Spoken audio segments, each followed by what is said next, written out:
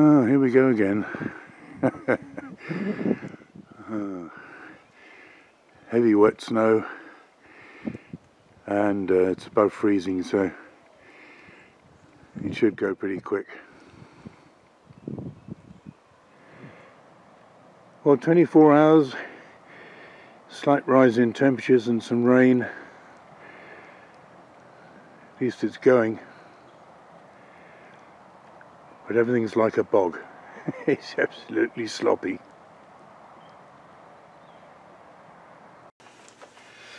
Hey guys,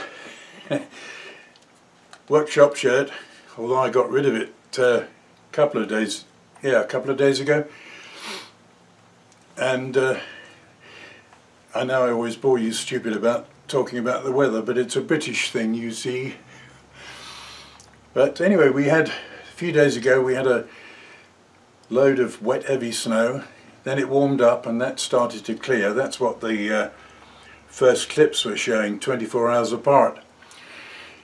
I've been working on the Collet chuck, and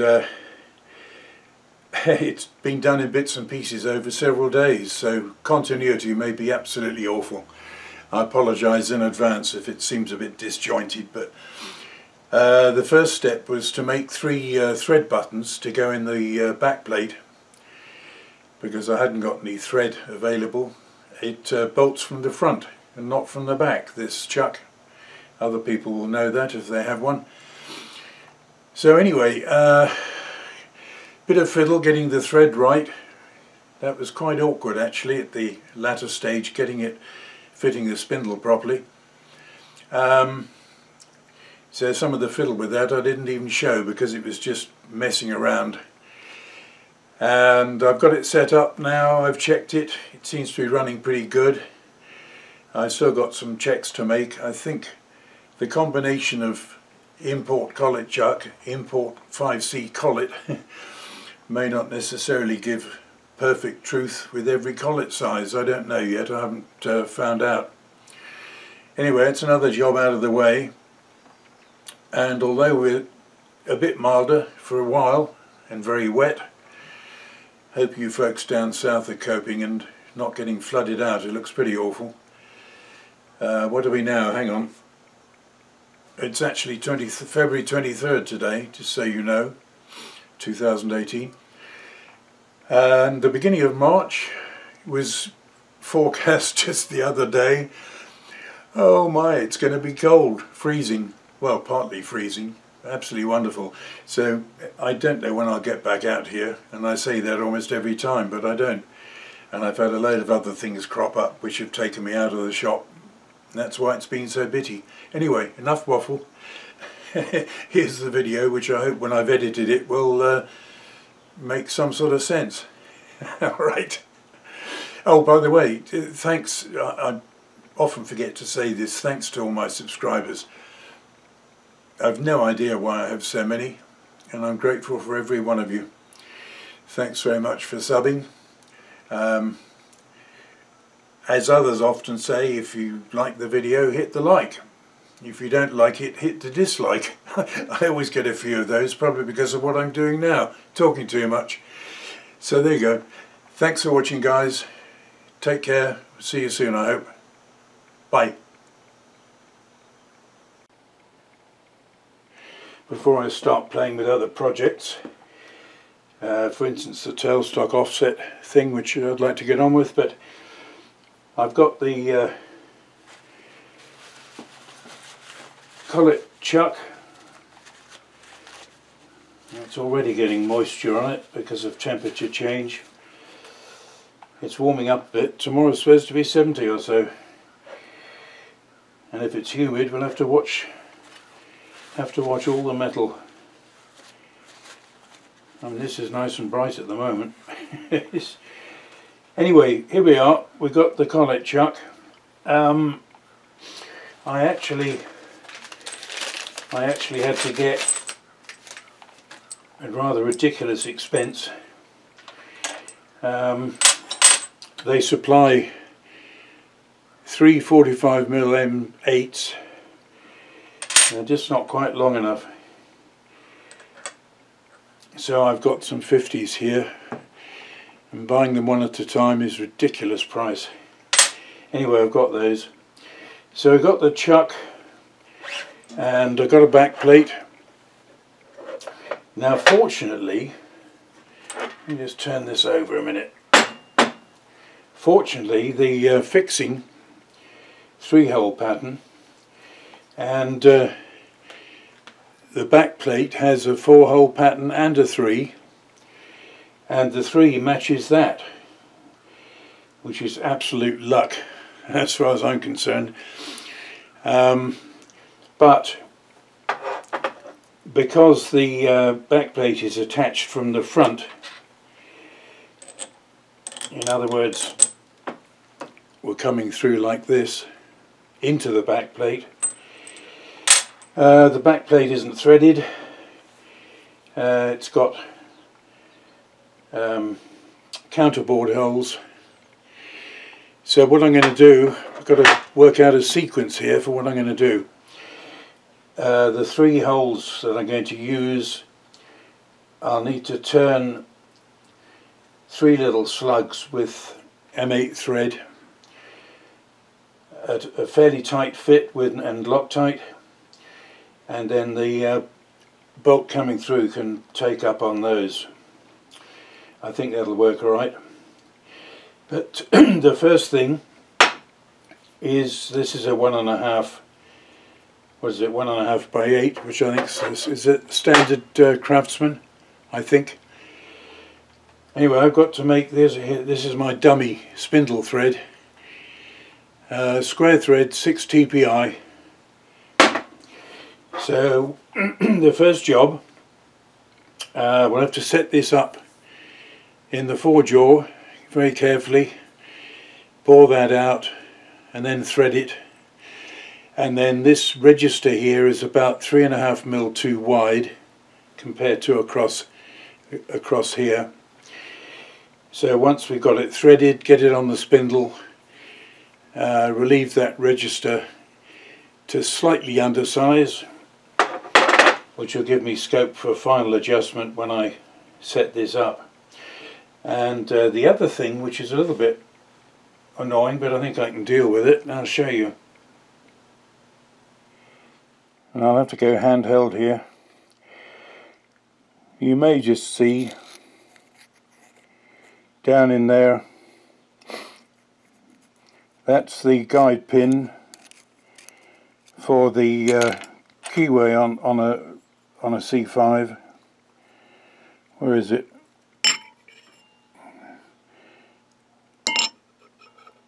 There. The depth of that measures at 700. No, sorry, it's 70 thou. And when I tried the fit in here, it was a bit tight to get it back to engage in the thread. So I think I've got to just take perhaps 4 or 5 thou off that little pin, which comes out of the side. Alright, let's see where we go. Just making these thread buttons. I've got a really gnarly bit of mystery 5/8 stuff. I've just had to turn that down to just above 5/6/6, and that'll just fit the pockets in the back plate. I'm going to run a 1/4 down here first, and then put down a letter I, which is just a few thou larger than the tapping size.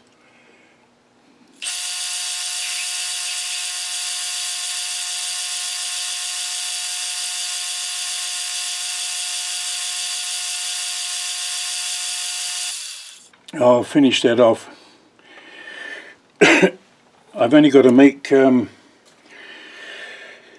just clear some chips. I've just got to make 3 400, so I'm going to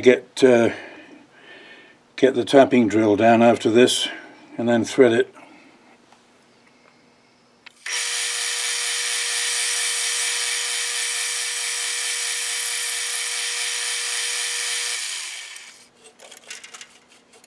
Right, so we got down 1.5 inches, and that should give us enough length for what we want, plus the parting off. Just tapping as far as I can go at the moment, using the spindle handle. That's the limit on there for the chuck spins. Yep, we'll finish that by hand.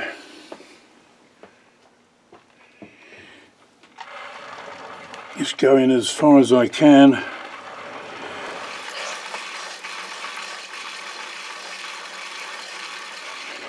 That's about it.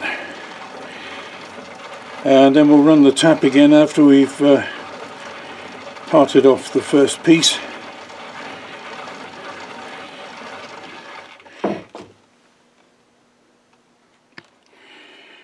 Right, I've used a file to chamfer there just before we finish. I'm actually finishing the cut. Again, I'm using the spindle handle because I say this material's a little bit odd. So I just finish it by hand. It was tending to chatter a little bit.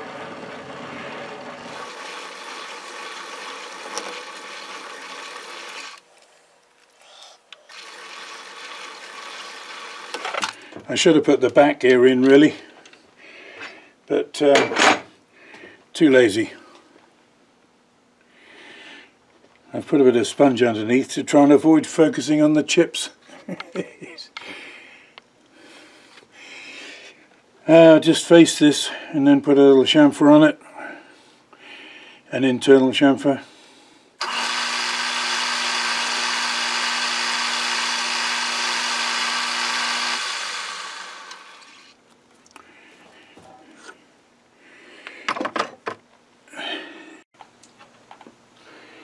Well, we got the buttons made.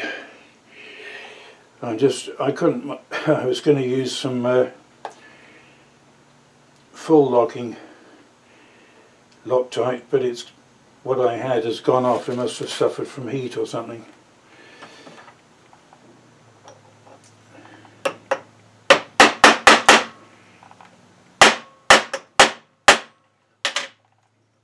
I should have to use the press, I think.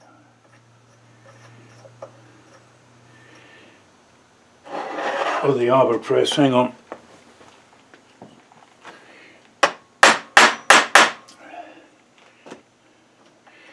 Yeah, just that first one, a little bit tight.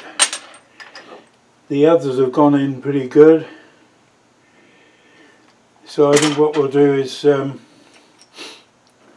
tension these from the back side so they're fully home. Right, as I said, one of these took a bit of effort to get in, the other two were fine. Just a very light, good fit, but medium thread lock is all I've got, and I'm hoping it'll do. So I've actually put them under tension from underneath, and we'll leave that to cure, and hopefully those will do the job. So the next thing is to set this up in the 4-jaw. Set it up in 4-jaw, bore that out, make a new thread. It's another day, and it's a freaky day. It's about mid-70s. Ridiculous. And Murphy's Law dictates I've got loads of other stuff I've got to be doing, so I shall just have to pick away at this. Anyway, we've got, the other thing, I can't find my 1:2 mic. It's ridiculous. How can a micrometer disappear? And I'm completely puzzled by it, so I'm going to have to use my 2:3 with an inch gauge block for final checks. Anyway, what we're going to do, I've got this set up. It's running true in all directions, so we've got to bore out the old thread, which is the old 1.5 inch, 8 I think it was. What's that, Craftsman? bore that out and take it up to 1.583, which is the crest dimension for the new 6 TPI square thread. And I very much doubt if you'll see this dial very well, not by the time I do the video. I'm only using that against the tool holder, which is a cross slide reference. So, and I've got a cloth here, it's well clear of the chuck, and you know what it's like with the mess that you get from cast iron. I actually hate working on it, but I've got no choice here.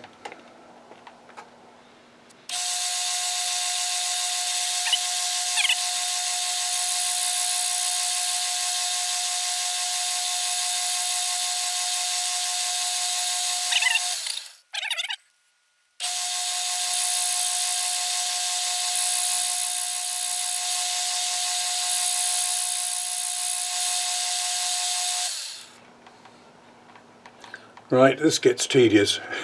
I'll bring you back a bit later. Well, I gave up on those carbide tip boring bars I was trying. I managed to cut the thread off, but I was getting too much chatter, so we switched to this boring bar, which is about the strongest one I've got. I've got an HSS tool in there. So I've got a few more cuts to take, and I'm taking it pretty slow. Let's see how we get on. Let's get a little bit of extra light on there. Whether you'll see the dial indicator, I'm not sure.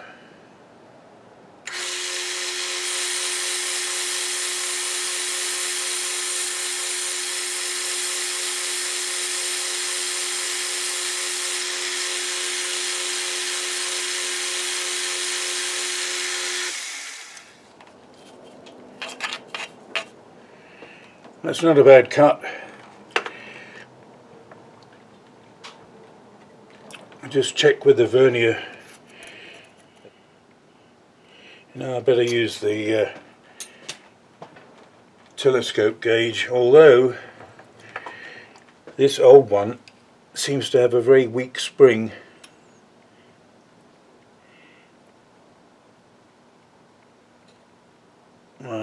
That's alright, I'll check that and carry on and get finished before we do some threading. I got the bore to size.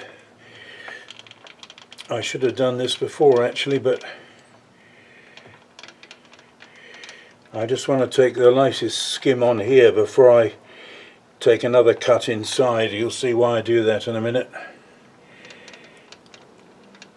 I only want the merest amount.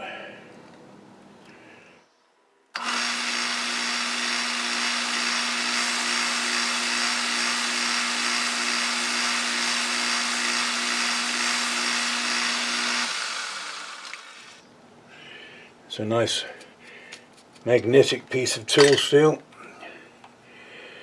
Alright, that's pretty nice. Let's set up the boring bar again.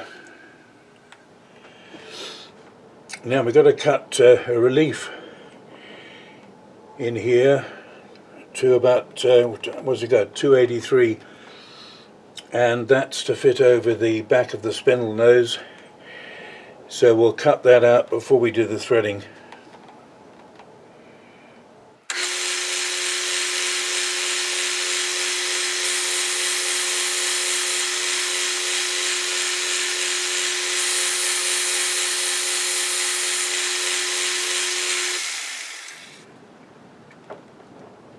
Alright, I'll continue with that. I'm going to take fairly small bites. I meant to mention on the previous one I was boring right through. I tend to come back fairly slow on the basis that the return gives a very slight effective spring cut. So I tend to do that as a matter of course. Right, getting set up for threading. I've taken a quick scratch through there, we're good, 6 TPI. And I've taken my cloth away because I needed the carriage stop for this section here. So I'm going to carry on a bit and get some thread. I'm going to use the spindle handle actually for that few turns. It's actually not a great effort and it's easier to feel what's going on. I'm not going to video most of this because it takes a bit of concentration.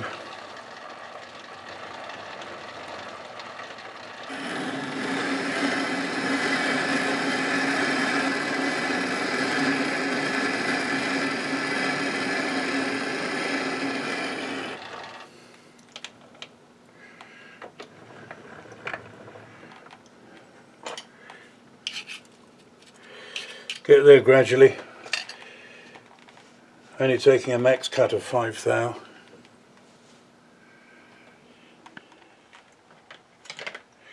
Well, I'm about 2/3 of the way. It's rather slow going. This tool grind maybe not quite perfect, but I don't want to regrind because it's I don't want to disturb the width of cut. Anyway, one small point. This can't even get the whole thing in.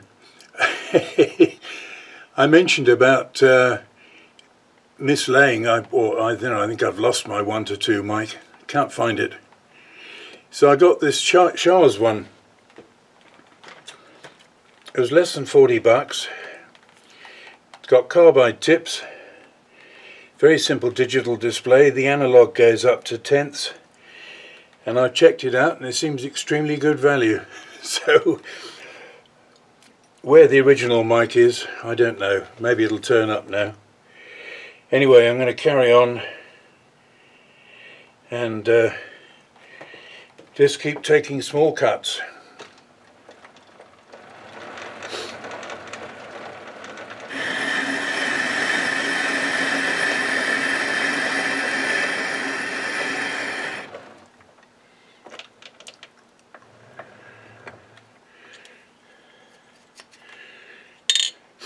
This is quite good cast iron, but it's actually pretty tough.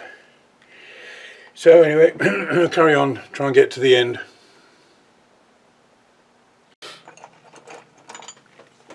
Well, it's what is it, 2 days later. This job is so bitty, I haven't really managed to get down to it and doing it all in one hit. And the weather's cooler again. Anyway, that's enough about the weather. Yeah, I kept this in the 4-jaw and turned it round to do a test fit, and initially it was a bit too tight, and I more or less expected that because the tooling was, I think, about 2 to 3 thou too narrow. So when I got my depth, I had to actually take some cuts by advancing the compound, which is set up at 0 degrees, so I could get a cut on the back side of each of the threads. Still a slight burr on there, but I think it'll wear off. So what I've got to do now is to put this in on the spindle and deal with the other side. Working close to the spindle here is always awkward because it's hard to get the carriage and everything far enough up.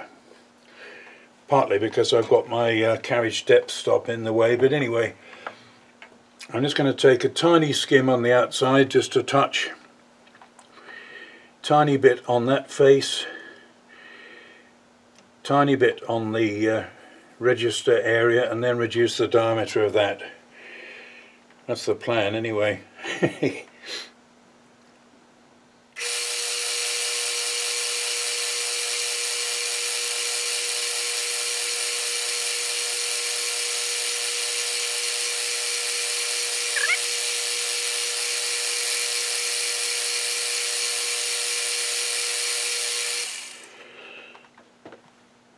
I've actually changed tooling and taken another little pass there, cleaned up a bit better, but anyway, we've got to get 64 thou off that diameter there.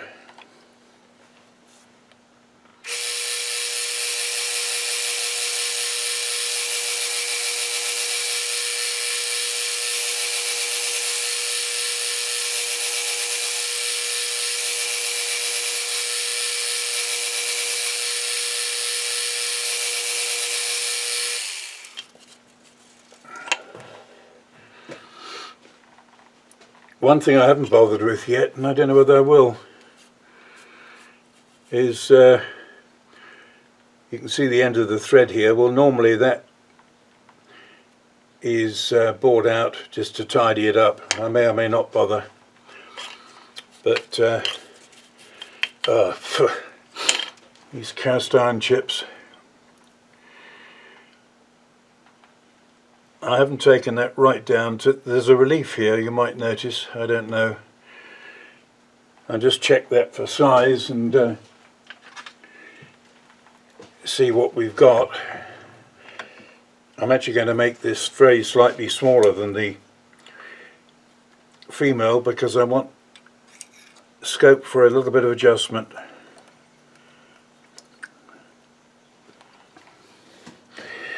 Right, I finished up about 4 thou smaller. And that allows me just a tiny bit of float for when I set it up, hopefully.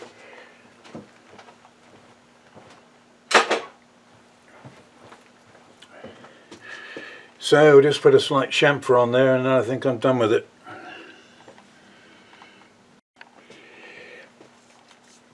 Let's try and wrap this up. I've got these bolts done up. I haven't finally tightened them. 3/8 collet, and this is some 3/8 ground material, which I've got a whole lot of these pieces, and I'm assuming this one's pretty straight, and it seems as though, if you can see the dial gauge indicator, I've turned it so you can see it, hopefully, and at the moment there's about 1/2 to 3/4 of a thou, I suppose. Might be able to improve on that, but there again, the chuck is an import, the 5C collet's an import. I dare say if I moved things around it might be not quite as good. But anyway, basically that's the job done, apart from just a few little tidy up jobs. I'm not sure whether I can set this up on my anti-reversing setup, which some may have seen some time ago. I'll have to see about that, but anyway, that's about it. Very fragmented, but success in the end.